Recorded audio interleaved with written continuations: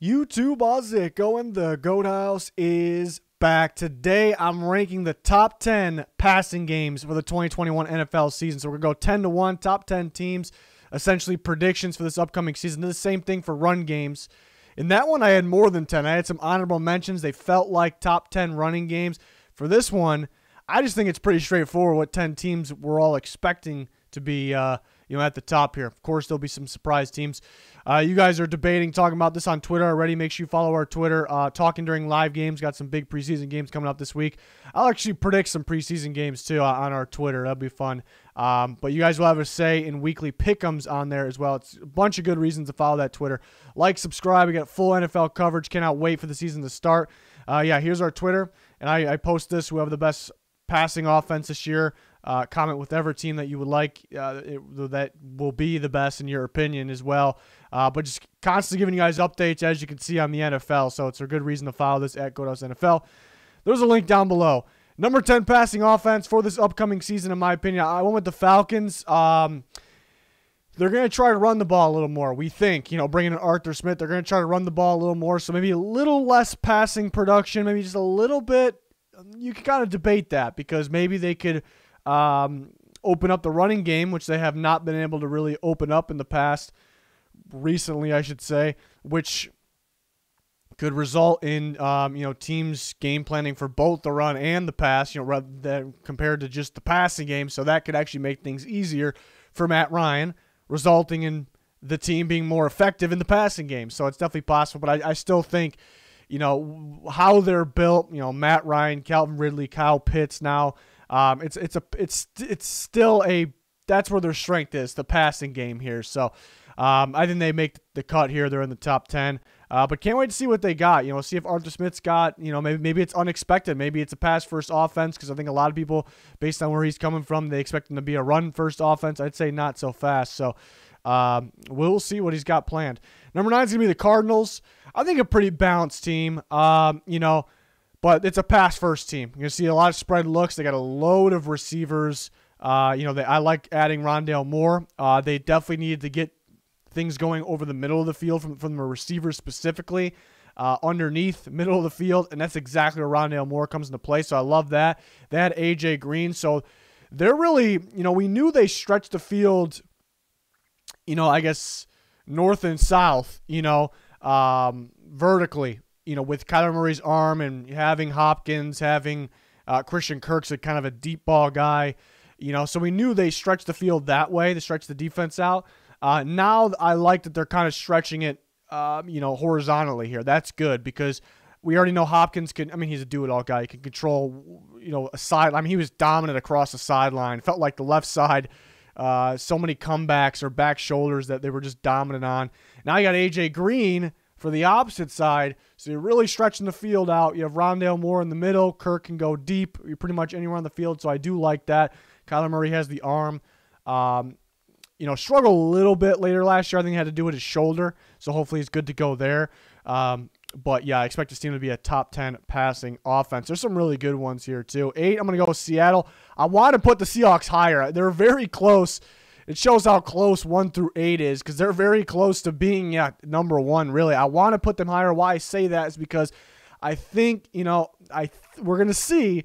I think all of us are predicting. We think that they're going to gear more towards being a pass-first team, kind of like we saw early last year when they were just lights out. They were number 1 scoring offense, number 1 passing offense. It was very early portion last year. And they kind of went back to their old game, which was pound the rock early, be very conservative, kind of wear the defense out, and then kind of unleash Russell Wilson in the second half, the passing game in the second half, which I wasn't really against that, but a little too conservative. It got too predictable. So I like they changed things up early last year, and they kind of went back. They kind of made a comment, somebody within the staff, Pete Carroll, the front office, made a comment that they kind of wanted to go back to running the ball. They felt like that was kind of their home, not exact words. But now it seems like they're gearing towards, that pass-first team here once again compared to early last year. And that's why I want to put them higher. And again, this is a good rank. I think they're very close. Even though they're 8, they're very close to being 1.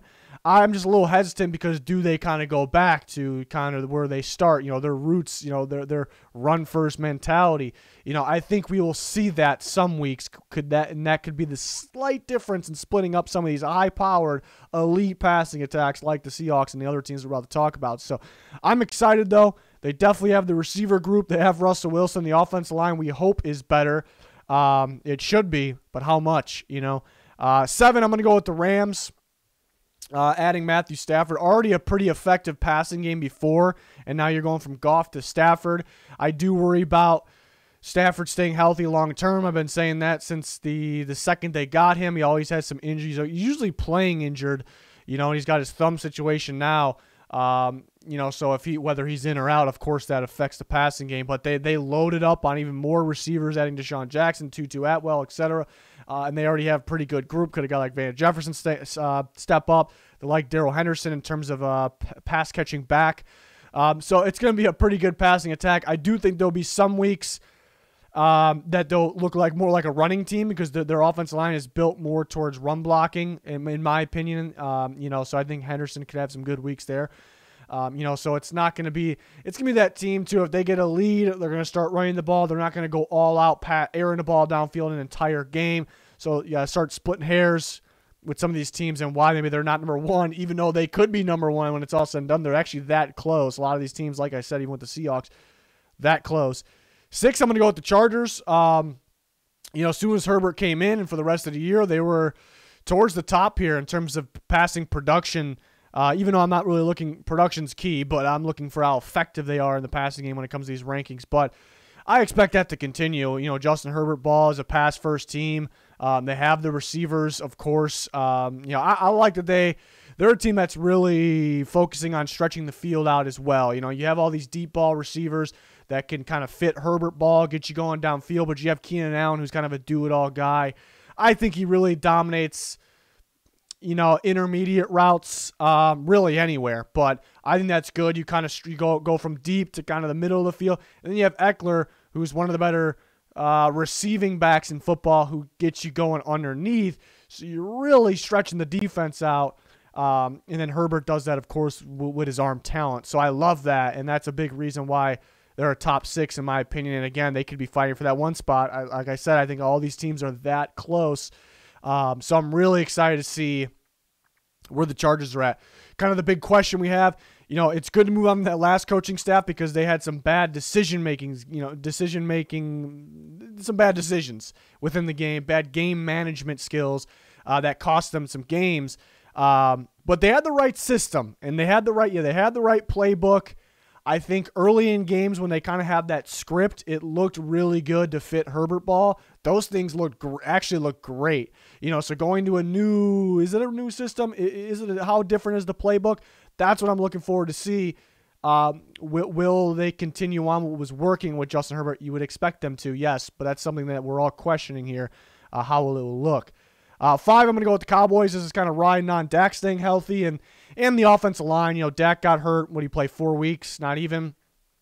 Leo Collins didn't play it down. Tyron Smith missed a bunch of time, so that affected them big time.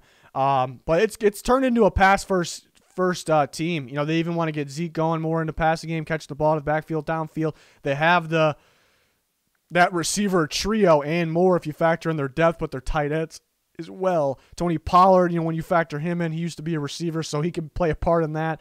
And Dak can throw. He can throw as long as his shoulders are right. So, that's kind of the new injury. I'm not really worried about his ankle too much. It's more of his shoulder. So that's kind of what we're questioning here.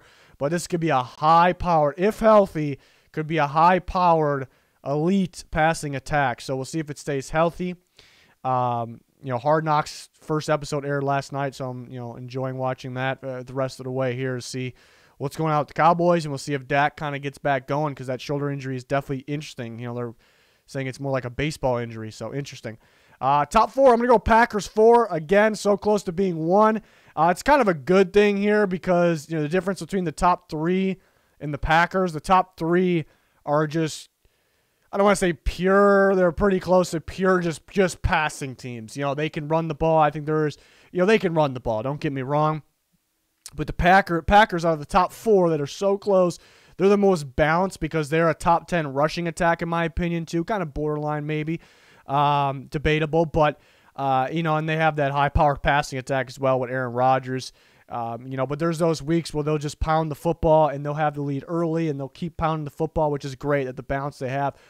But, they add Randall Cobb. They had a guy like Amari Rodgers. They have Devin Funchess. I don't know. Somebody's not going to make the team. I don't know who it is, but they got a pretty good group out there compared to the past. They're probably still looking for another true number 1 to pair with Devontae Adams, but that'll be ideal. But they got a pretty deep group now, and we'll see if that works out and helps the passing game. I do think early in the season we'll see them kind of go toward. It could be wrong, but they'll try to go towards the running game a little bit to open things up and make things easier, not to show all their cards right away. But I got them at 4. 3, I'm going to go with the Bucs. Top tier passing attack from last year. I think that'll continue. They have the load of weapons there. Running game got going as the season went on, though. Ronald Jones, regular season, really got going. And then Leonard Fournette really got going in the playoffs. Now they have Gio Bernard, who can be involved in the passing game as well. So they could use these running backs, maybe a little more, focus on the run game a little more to take things off Tom Brady. Definitely possible. It's totally run by Tom Brady, though. So I think what he says kind of goes at the line of scrimmage. We think that for some other quarterbacks. Rodgers definitely has a lot of control, but we see LaFleur kind of controlling a lot there. We've kind of learned, in the playoff game against the Bucs specifically, we kind of learned that even more. But yeah, what I'm looking forward to, Brady still have the arm strength. He still has the touch on the ball. At his age, his decision-making declined, it felt like last year. They still won a Super Bowl, but his decision-making declined a little bit. He kind of just threw some, let's say 50-50 balls, but not even 50-50, just kind of up for grabs, just kind of like a punt return for defenders. It almost felt like those types of balls, which was surprising to see. So where will he fall on the side of things this year, after that? If he can clean that up, man, we're talking about MVP season, obviously. And he was pretty much there even with those mistakes. So that's pretty ridiculous. But I got them at 3. But I do think some weeks they actually could look like a running team. They could, 90% more maybe as a passing team first. Number 2, I'm going to go with the Bills. It's kind of a pure passing team. If they can get the run game going, that'll be great. They do have a kind of a 3-headed monster in there. I don't want to say monster, but competing for that running back spot, starting running back spot. They have the rotation, so they can get things going there. But Josh Allen's just getting going. He's just getting started. He's still got a lot of upside. They're going to continue to air this ball out. Second year with Stephon Diggs. They're getting Gabriel Davis going. They got Cole Beasley, Emmanuel Sanders now. They added that group, Dawson Knox. They want to get him going a little more. I think the running backs can be involved in the passing game a bit more than we're used to. So it's just a high-powered passing team. It's a team that's not going to get conservative on you either. They're going to keep airing it out throughout the game. I like that. I hate when teams get conservative and kind of just try to put the game away too early, run the clock a little too early. So the Bills are not that, and I love that about them. So they're number 2. Number 1, I got to go with the Chiefs. I do think the Chiefs want to get the run game going more, though. I do think that they built that offensive line for kind of running the ball. Clyde Edwards-Helaire. But I do think Clyde Edwards-Helaire really gets going and helping in the passing game as well. You do have the best player in football, the best passer in football, and Patrick Mahomes. I think, Tyreek Hill and Travis Kelce, a sure thing to get going, obviously. I think they get guys like Mecole Hardman going a little more. Maybe a rookie like Cornell Powell gets going. But, yeah, I think most people agree with this could be the number 1 passing offense. I really am looking forward to Clyde Edwards-Helaire in terms of a pass-catching option. He was so damn good at LSU, not just in the backfield catching the ball, but actually lining up as a receiver. I think the Chiefs kind of hid that a little bit last year. They definitely want to get the run game going. They want to get him going in the running game, but and they brought in McKinnon, who's a fantastic pass-catching back, too, if healthy. So I think they want to get that going a bit. So adding another element to their passing game, which they kind of had with Damian Williams when they won the Super Bowl. So I think they're gearing mainly towards that, which is fantastic for the passing offense's sake here. So that's my top 10. Again, there could be some sneaky teams. Let me know in the comments on Twitter. We're always talking who those teams could be, or your Your rankings, like I said, 1 through 8, that range, they're pretty much up for number one's up for grabs for those teams. I think for the most part, we'll rank every offense for this upcoming season, in my opinion, from 32 to 1, and we're gonna do the same thing for defense. Preseason starts tomorrow. Actually, it's Thursday, so I'm really excited about that. We'll pick some games. I never actually picked preseason games in the past. We do weekly picks for regular season, but I'll pick some games on our Twitter for the preseason. So make sure you follow us there. Really excited. Football's starting back up. Hopefully you join us for all of our content. Like, subscribe. Be much appreciated. That's going to do it. Thanks for watching. Goodbye.